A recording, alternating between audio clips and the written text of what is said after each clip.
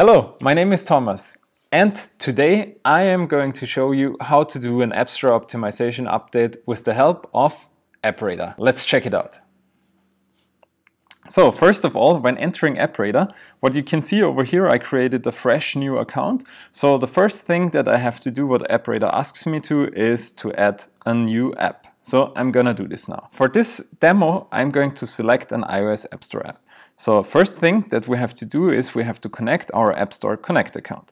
So I'm going in here and I am going to add my App Store Connect account. After connecting your account to AppRadar, what AppRadar does in the background is already checking out which apps are on your account so you can easily import them. In the meanwhile, I'm going to fill out my information over here.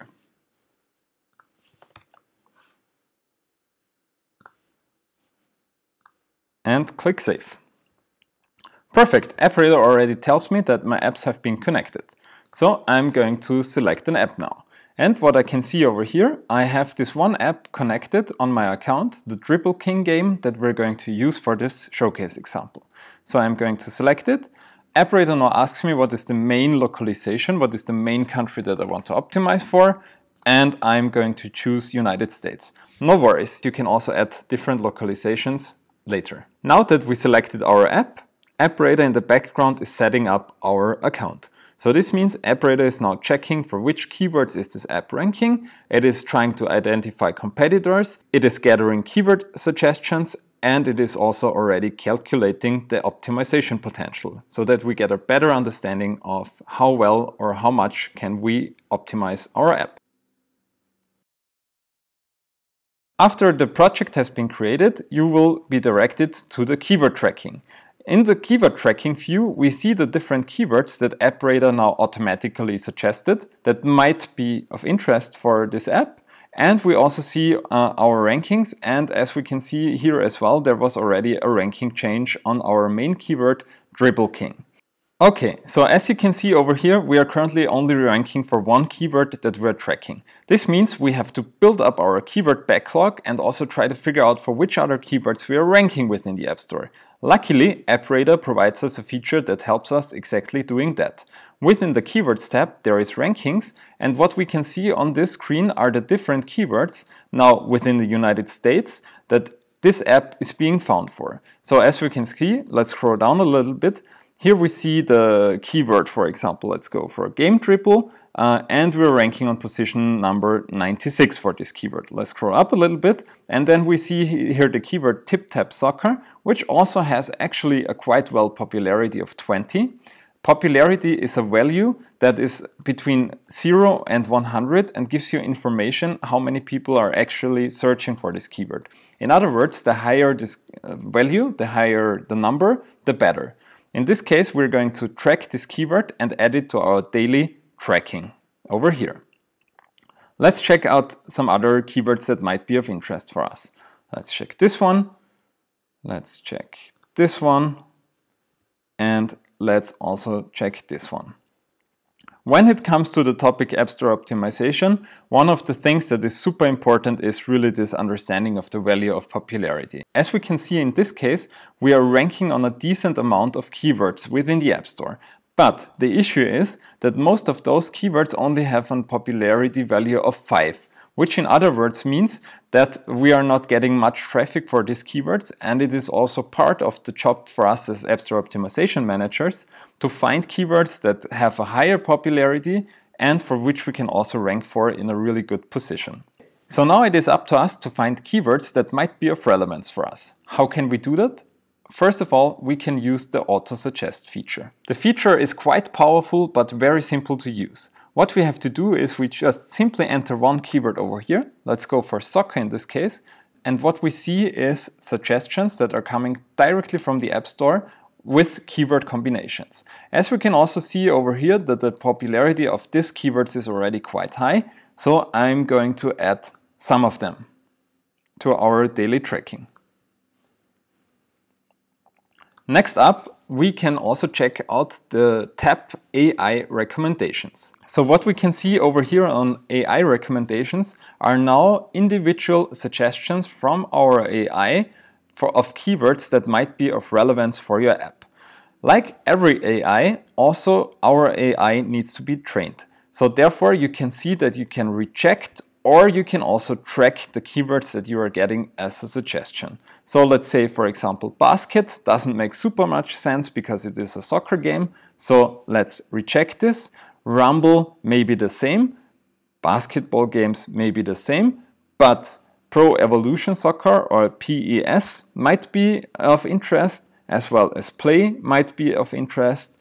And as you can see, by doing so, you can really train the AI and get better recommendations over time. So another idea of how to find out keywords that we want to rank for is to check out what our competitors are doing. Luckily, within AppRadar, you can also check out your competitors.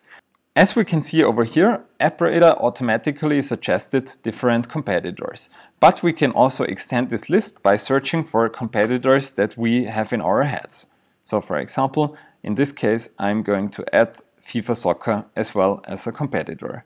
As well as, let's go for Pro Evolution Soccer, which is already as a competitor. That's nice. Once we build up our competitor set over here, what we can do is we can compare ourselves and figure out how we are ranking against the competitors on the keywords that we are tracking within the keywords tracking.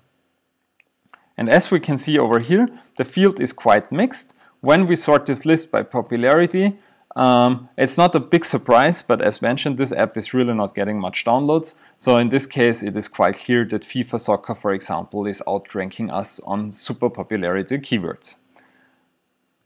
The way how we can now use this information, how we can get our benefits out of it, is by checking out the competitor rankings. What we can do over here is we can select the different competitors. So let's go for FIFA Soccer, for example, in this case, within the United States. And what we will now get from AppRadar is a list of the keywords that FIFA Soccer is ranking for within the App Store within the United States. We can now use this list and add keywords that might also be of relevance for us. As you can see over here, AppRadar is also tracking a lot of keywords with low popularity of 5. To not display those keywords, because we have already learned that there is not much traffic on those keywords, I'm going to click this Hide Unpopular Keywords over here, and now they are gone. This also makes the work easier for me to really analyze the keywords. I can also use the filter over here and enter soccer, for example, and then get different keyword combinations with the keyword soccer. I'm going to select some of those keywords that make sense.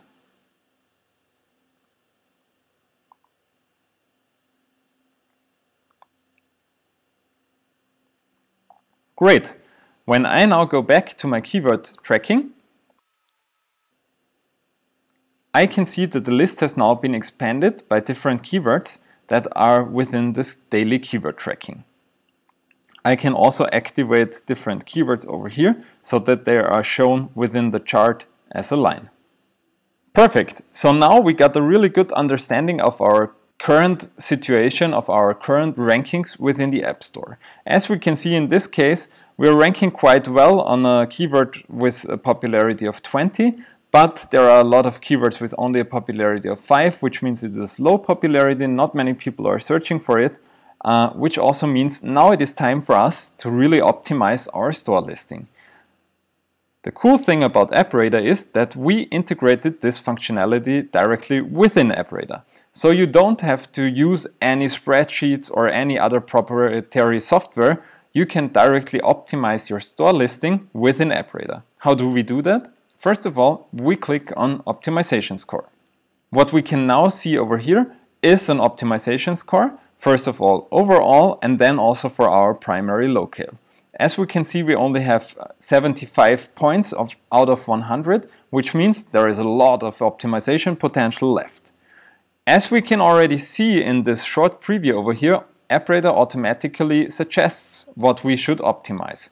When I click on English United States, I'm now jumping directly into the localization.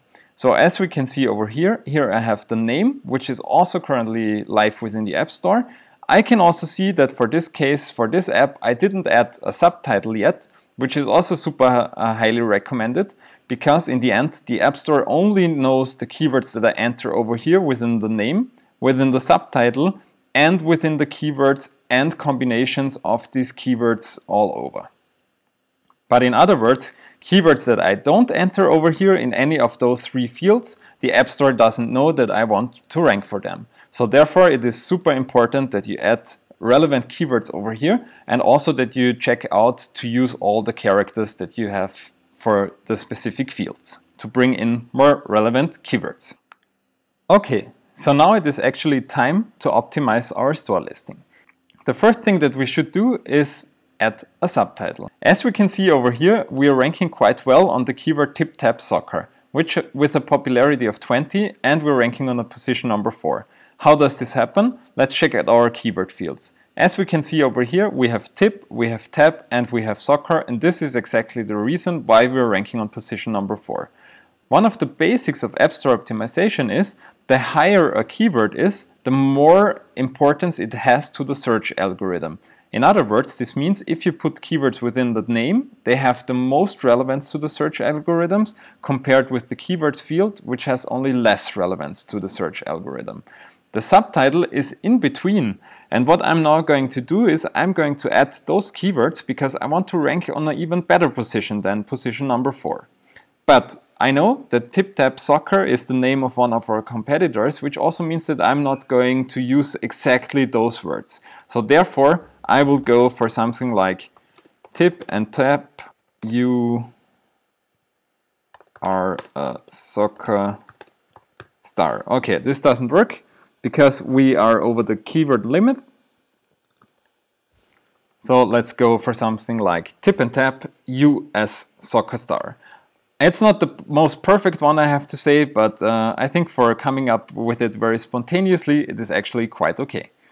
Next, let's check out the keyword field. As we can see over here, we have 48 characters left. In other words, this is really a lot of space for additional keywords that we can use to try to rank for. Where do we get those keywords from? Quite easily. By expanding the list over here, we now directly see the keywords that we are tracking and can also get information on which keywords we can add over here. So for example, we can add the keyword head. Then we can add evolution. We already have soccer in here. Let's check it out. We also have it here. That's fine. Let's go on. We can also add pro as a keyword. Do we have the keyword goal? Yes, we have the keyword goal in the title. What about kick? We don't have the keyword kick yet. And as you can see, this process continues with the idea of really using your characters that you have over here. At this point, I also have to say it is super important which keywords you are going to add over here. Because when the popularity for those keywords is high, you can also be sure that the competition for those keywords will be high. In this case, with this app, which is not getting too much downloads within the App Store, it will be very, very hard to compete on very popular and also on very competitive keywords. So therefore, it is very important that we try to build out keyword combinations over here and try to rank for long tail keyword combinations.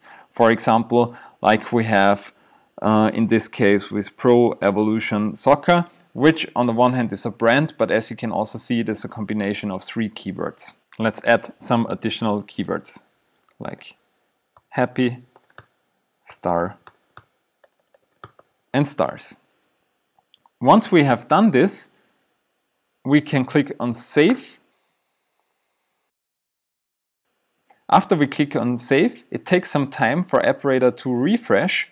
But once the refresh is done, we can already see that our localization score has increased to 83 points from starting 75. So this is already good, but we get new optimization suggestions. Like in this case, remove duplicate keywords in the subtitle and in the keyword field. As we can also see down here, within the keyword field, those duplicate keywords are also highlighted. Why is this important? This is important because you don't have to enter the keywords double. You just have to enter them in the field with the highest importance for the search algorithm. So in other words, if you have a keyword within the name, there is no need that you also put it within the subtitle. Or in other words, if you have a keyword within the subtitle, there is no need that you put it in the keywords because you already have it in the subtitle. And AppRadar is helping you exactly finding this out. So let's remove the duplicate keywords and let's try to find some new keywords that might end up in a really good keyword combination.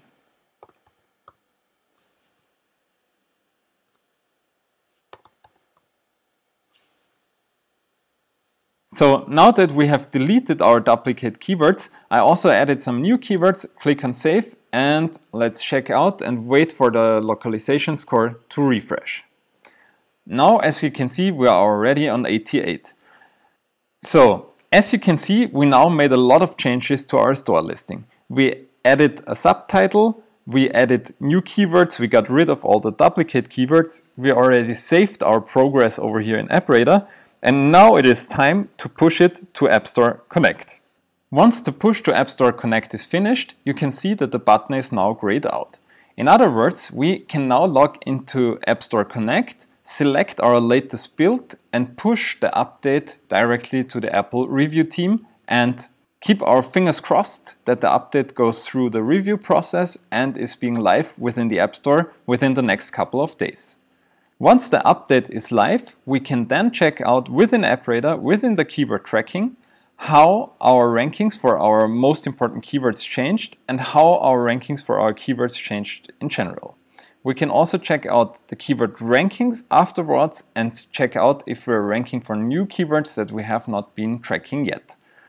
Not only that, with the help of the changelog, it will also be possible to have a documentation of all our updates that we're doing, which in other words comes very useful, especially in the beginning when we're pushing several updates to the App Store to figure out what is working and what is not. Last but not least, let's check out the reports, because this is also super important for us, because we want to get an automated, in this case, email report where we get information on our keyword rankings on a daily basis, as well as we activated the featuring alert, which means that we will get an email from AppRadar when we are going to be featured within the App Store. I hope this video was useful to you and I could show you how you can use AppRadar to really optimize your App Store optimization process. See you the next time and don't forget, keep optimizing.